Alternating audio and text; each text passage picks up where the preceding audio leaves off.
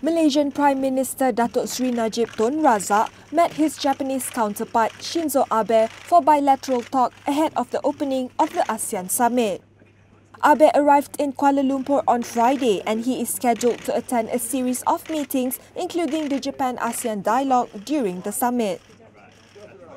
Other world leaders who have arrived in Malaysia for the summit are US President Barack Obama, Sultan of Brunei Hassanal Bolkiah, Cambodian President Hun Sen and Thai Prime Minister Prayut Chan-o-cha.